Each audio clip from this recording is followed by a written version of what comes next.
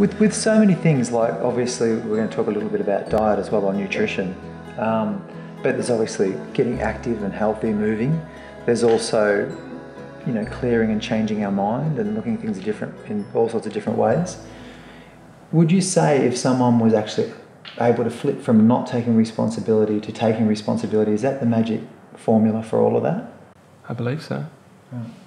You talk about it, responsibility.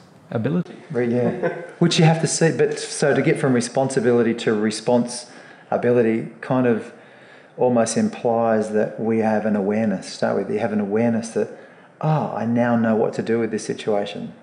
Does that make sense? It's to get to responsibility. That's been a big thing for you, hasn't it? Well, you know that you manifest everything into your life. Yeah. The good, the bad, the ugly. Yeah. The fantastic. And it's how much of the good you want and how much of the bad you're willing to take before you want to make a change. My goal is to manifest as much good into not only my world, but the world that I live in as quickly as possible. So I'm cutting you off, but when you say, well, you know that you know that you manifest everything in life, what about the person that doesn't know that? Is that the step? To first actually invite the concept or the principle that perhaps I'm actually creating my world to be the way I am, the way it is. I'll go back to something my grade 10 maths teacher told me, and I was quite good at maths. I wasn't the best, but I was reasonably good with it, and I liked doing the subject. And at the end of year 10, my maths teacher, Mr. Black, at Merrimack High, he said to me, Pete, you'll be successful at anything you put your mind to.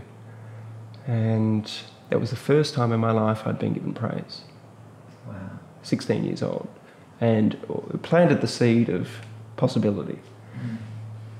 And to this day, it's probably the most profound thing that anyone's ever said to me. I was going to say, because as you mention it, it touches you, doesn't it, to remember that?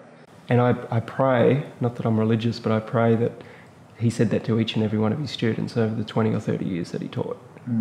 With the same, he looked at me in the eye and said it, and I think that please let him have touched 10,000 children like he did me with that belief, or planting that belief. And I think about, if he can do it, could you imagine if all teachers did that? Could you imagine if every single parent on the planet did that for their child, whether it's on a daily basis or a weekly basis or a yearly basis? You think about have someone believe in you and someone believe. Well, planting the seed that you should believe in yourself, because he said you'll be successful at whatever you put your mind to.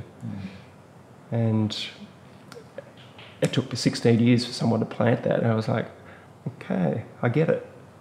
And then one thing led to another, to another, to another, and that's a lot of the work that I do now. Is I get up on stage and talk to people about diet, but underneath all of that, I'm trying to plant the seeds of possibility and belief into people. That's really what my whole tour is about.